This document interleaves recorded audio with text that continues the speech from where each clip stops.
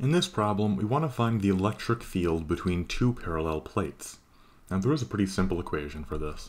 The electric field is equal to the potential difference between the two plates divided by the distance between them. And we're given both of these things. The potential difference is 220 volts, and the distance between them is 6.8 millimeters.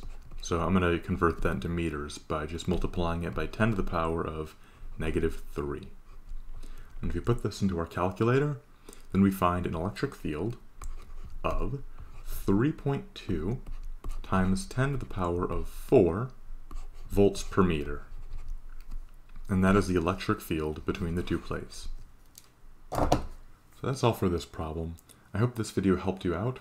If it did, please consider subscribing, as that'll help me make more videos like this. And if you have any questions, leave a comment down below and I'll try to help you out as best as I can. If you have any requests for future videos, or you just want to hang out, I have a Discord server and my Twitch linked in the description below, so check those out if you want. But that's all for now, and I hope you all have a lovely day. Bye-bye.